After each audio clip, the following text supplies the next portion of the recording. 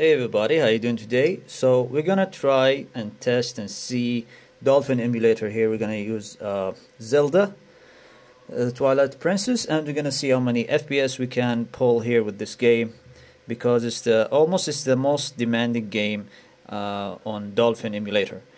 This is a 5G chipset. It's a Dimensity 800U 5G, and we're gonna see how good it is. Let's listen if there is any issues.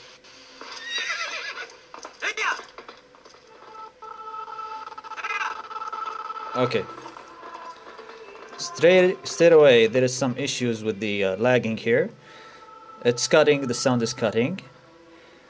So that is an issue already that we're defining. So this issue usually is present if you want to compare it with the Snapdragon processors. Probably is going to be present in the Snapdragon 600 series, 662, etc. The 700 series do not usually suffer from this issues with this game, especially with this emulator. But we don't have MMJ emulator because this processor is not compatible with MMJ, unfortunately, unless there is something new that's recently released. Please let me know in the comment section. But so far I couldn't find any MMJ emulator for this, as it's the best Dolphin emulator. This is the stock emulator from the Play Store, so this is what we get from this. So let's start here and see how is the game performing. So let's increase the volume.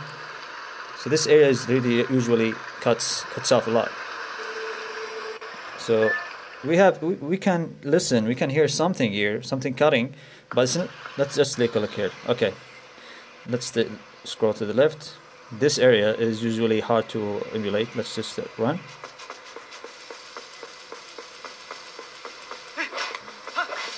Okay, so this area is okay. Let's take a look at the harder area, which is where the grass, moving and all that things. Oh, okay, here you go. A lot of stuttering right now. So let's take a look.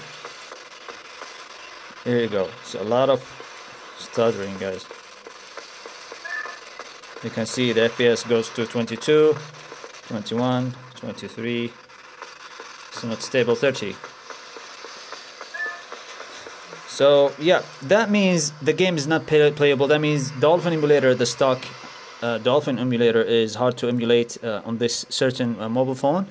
I would say if PlayStation 2 and also Dolphin is hard to emulate on the lowest setting. This is the lowest setting, by the way. I'm going to show you guys.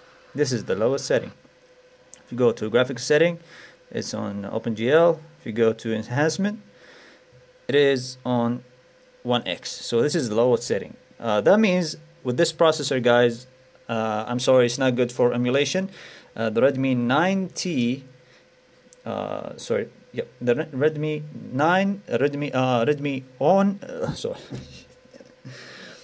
Note 9T is not good for emulation, unfortunately. I wish it was, but it doesn't. Anyways, thank you guys for watching. Take care, and see you in another video.